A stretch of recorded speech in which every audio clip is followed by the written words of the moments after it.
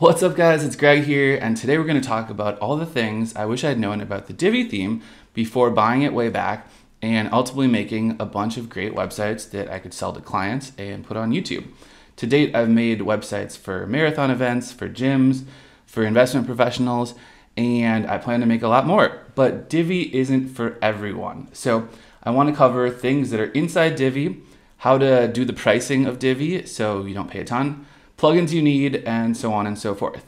So hope you grab yourself a nice cup of coffee or tea or whatever it is you like to drink and are having a great day and are ready to learn all about Divi super quick. And of course, make sure to hit that subscribe button if you're into WordPress, and go ahead and dump a little coffee on that like button. No, I'm just kidding. Don't do that on your computer, but go ahead and hit that for me. Okay, let's do it.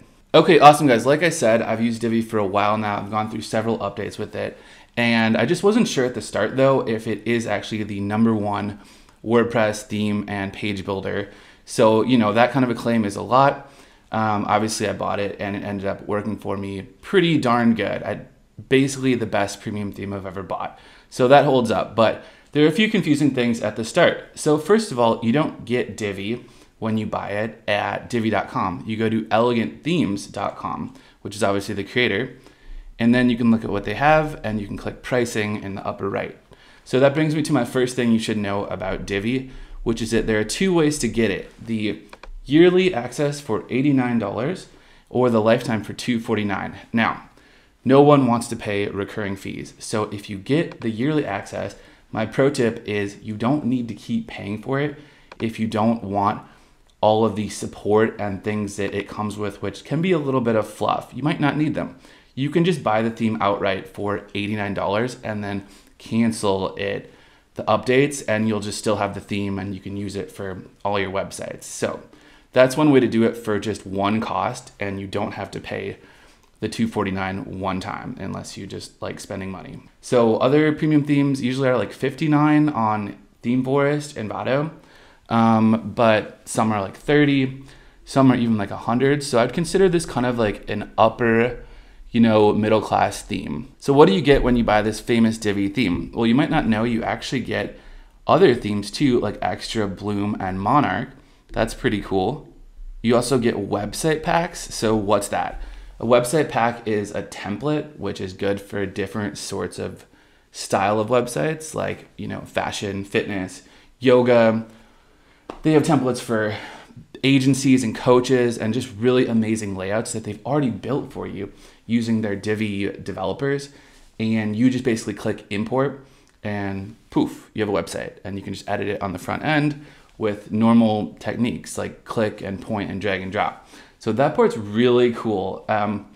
It will make you a little lazy if you use the website packs, and you won't totally learn how to build using the Divi Builder and develop, but it's a really quick solution if you have to get a website up.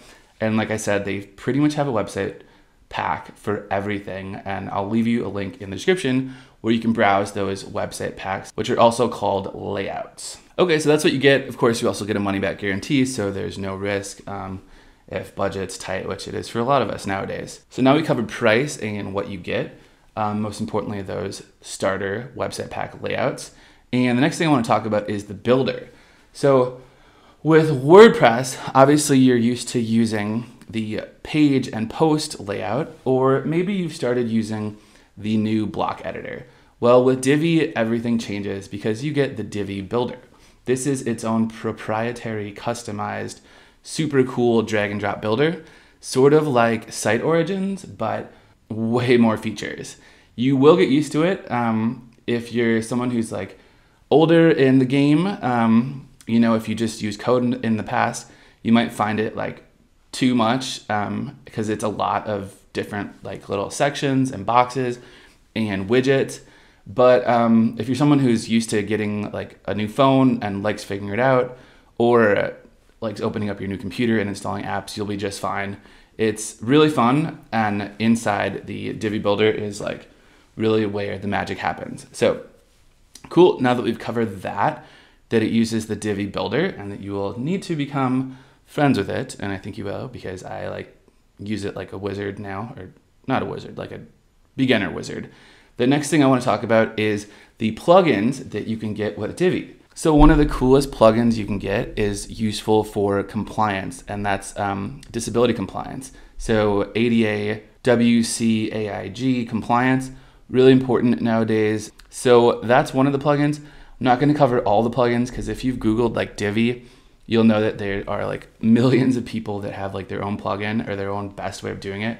And there's like Divi blank, every kind of website, like Divi helper, Divi guide, Divi like, you know, you just want like the best plugins, and I'll give you links to those in the description, but just know that there's a lot of good plugins made for Divi and you don't have to pay for them because the best ones are mostly free. Okay, so now that we've covered the plugins, the next thing I want to tell you is actually a con, and that's that Divi can be a little bit heavy. It comes with a lot of files. So if you migrate a website somewhere and you bring in your old content and you try to like put Divi on top of that, the site's gonna run slow. I've been there. It's not good because even if you make a beautiful website and it's slow, your client will ultimately not be happy and make you do more work. So start fresh, be mindful of the layouts you put in there or all the images, and don't be afraid to just delete stuff you're not using because it'll help your site run so much better. It's a very heavy theme in general, so you do need to have a little bit of caution and maybe set up a CDN so that you can, you know, kind of push your content elsewhere so it loads faster. So that's pretty cool. I think you'll do great with that, just a heads up. All right, so the next thing I want to talk about with Divi is the slider. It has a great slider. A lot of my older clients in their 50s, 60s, 70s want that slider.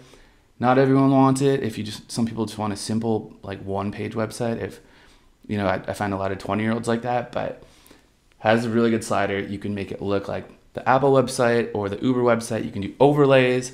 You can literally make the coolest text and obviously amazing fonts with it. So knock yourself out. You're not going to be short on a slider, and you won't need to pay for one like Slider Revolution or one of those other ones, which from time to time can get hacked and ruin your life for a week. So got the slider covered. It's in the builder. It's one of the free widgets that comes in there. You're gonna love it. Okay, so the last feature I'm gonna cover here, because I don't wanna totally chew your ear off, is that you can pretty much build any website with Divi.